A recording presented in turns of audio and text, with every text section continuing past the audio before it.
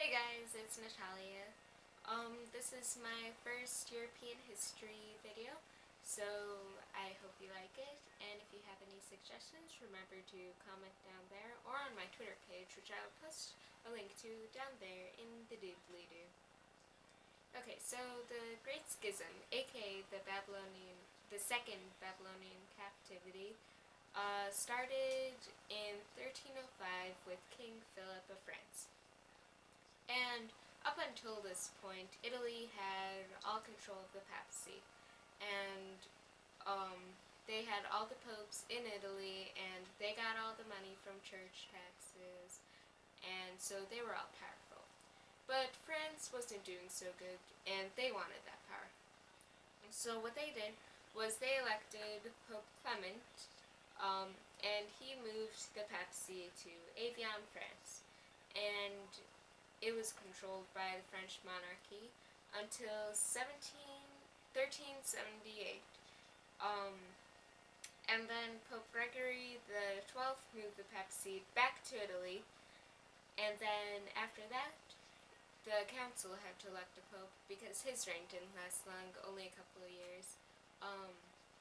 And so the council, which was made up of both French, Italian, and Spanish, and a couple other nationalities, elected someone, but they were kind of afraid of the Italian mob because they didn't want any problems over there. So they were like, okay, we'll just elect Pope Urban VI, and he's gonna be good. And in fact, he did want everything to be alright. He wanted the church to be reformed and for everything to be smoothed out and fine. But France was like, no, you can't do that, because what you just did there was you got pretty much bribed by the Italian mob, so we're not going to let you do that. We're going to elect another pope, and you have to suffer with that. And Italy was like, no, we're going to keep this pope. And so what they did was they split up the church into two, and they kept saying stuff like, oh, he is the anti-pope, and if you follow him, you're going to be siding with the devil, because that's what they are. They're the devil. And all of France and its followers and all of Italy's enemies sided with the French pope, and all of France's enemies and all of the Italian followers and allies sided with the Italian pope, including England, who was fighting with France for a while. The people at this time were really lost.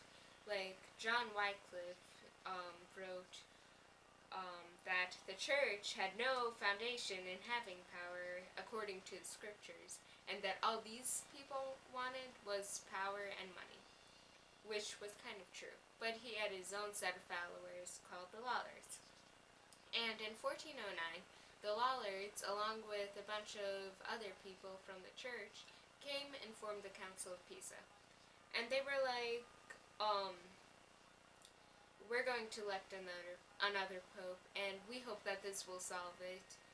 But it didn't. They elected Alexander V. And I should add that this council was made up of councilarists, and they believed that the church should be ruled by the council. So now, Europe had 3 popes, and nobody knew who to follow because everyone was disagreeing with each other and trash-talking the other 2, and it was all just a big mess. And this lasted for 8 years until 1417, when the Council of Constance met. And these people had 3 objectives. 1, to end the schism. 2, to reform the church. And 3, to eliminate heresy. They elected Gregory the 12th, and that's when the schism ended.